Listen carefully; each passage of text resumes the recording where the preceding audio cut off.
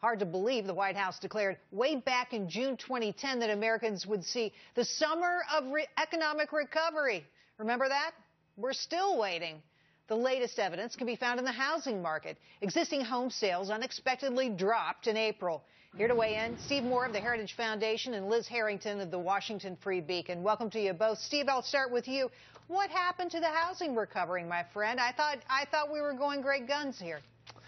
You know, Jerry, this is just so frustrating, isn't it? I mean, every time you think the economy is going to, turn the corner and we're going to get more rapid growth. And I'll confess, I've been fooled by these kind of dead cat bounces myself in the past. We keep thinking, oh, things are going to get better. And every time it looks like that, we get a report like this that just is such a downer. And this has been the pattern now for, as you said, 6 years since Joe Biden promised the summer of recovery. And what we're in right now is a rut, Jerry, of 2% growth that is not creating the jobs, not creating the incomes that Americans need. And that's why half of Americans think we're still in a recession.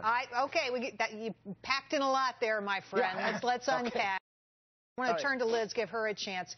Look, Liz, we had a bunch of housing initiatives. The president doing all kinds of things to boost home ownership in this country, pulling away fees from mortgage loans backed by the FHA. All kinds of things done. It's not working.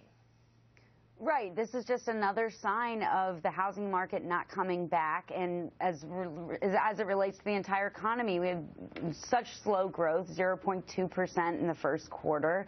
We have 93 million Americans out of the labor force.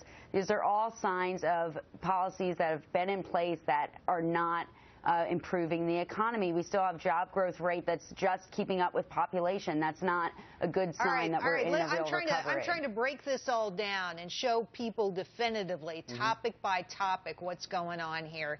So we've talked about housing. We've seen what's going on with housing. It's not encouraging. You have some of the lowest rates in American history, even now. There's every opportunity to buy. People are not taking it. Millennials are staying home. They don't have a job, obviously.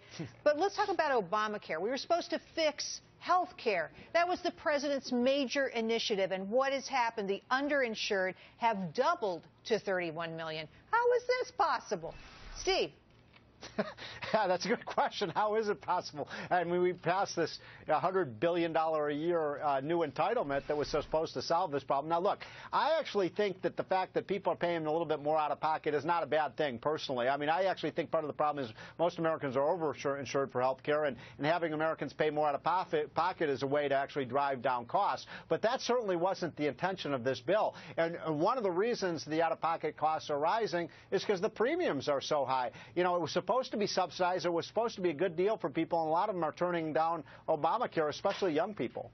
Absolutely right. It's too expensive. We've even had a woman on this show not get Obamacare, does not get any coverage because it was too expensive for her family. What happened? Her son had a surgery. She had to pay for it herself, and she negotiated a lower fee. Ended up paying less than she would have paid under Obamacare because she was able. I mean, wow. It's shocking. Liz, to you, health care. This is another failure, I believe, of this administration. What's gone on? The prices are higher. People are getting less coverage. Well, right. The study that just came out that you mentioned was put out by the Commonwealth Fund, which is a liberal nonprofit that shows that 31 million Americans are still underinsured, which contradicts the major reason why Obamacare was passed. We're going to insure everybody. Yep. That hasn't happened. The deductibles, as we've seen this from this report as well, keep going up for people. And the premium increases from their own rate requests from the insurance companies. They're going to go up even more next year. We're looking at upwards of 36% in Tennessee, 30% in Maryland. All these promises that prices were going to go down, more people would be insured, they just haven't panned out under the Obamacare law. You know, at the top here, Steve, you mentioned that poll about 60% of us believe we're still in recession. Unbelievable. I mean, that is astonishing enough because it's, 6 years later now. But you look at something simple like food stamps, right? 2009, 33.5 million Americans on food stamps. Today, 45.7. Steve, how can this be possible when the recovery has been ongoing for years and years and years? Well, you don't understand, Jerry. This is a stimulus to the economy, right? The more people on food stamps, the better, right? You know, we just need more people to get food stamps and everything will be fine. I mean, I say that jokingly, but there are a lot of Democrats like Nancy Pelosi who actually believe that.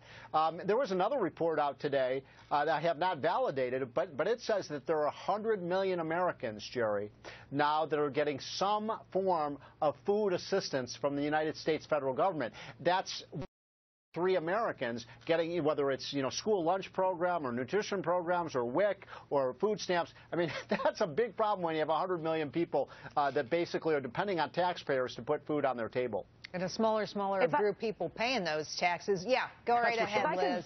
If I could validate that report for you, Steve, I actually wrote that up, and it found that, yes, we spent $100 billion. Yeah. We spent $100 billion last year across 18 federal programs. The biggest is obviously food stamps, but the total of all Americans getting assistance in these 18 programs is 109 million. That is not a good sign of a growing economy. And by the way, I think it's related, Jerry, to why so many, you know, the big mystery is why are so many people out of the workforce when a lot of employers I talk to say they can't find workers. Right. I think we connect the dots here. A lot of people are on all these government assistance programs, and they're not going to take a job that pays, you know, $15 or $16 an hour because they can get food stamps, they can get unemployment insurance benefits, they can get disability, they can get public housing. It's a big problem. We've become a kind of welfare state, entitlement state mentality, and now it's hitting young people because they're not working either. I got a teenager at home who should be working, and he's on his couch right now. God. That's not our fault, though, Steve. I'm just saying. Thank you both for coming on tonight. Great job to both of you. Appreciate your time. Thanks for having me. Thank you. And now we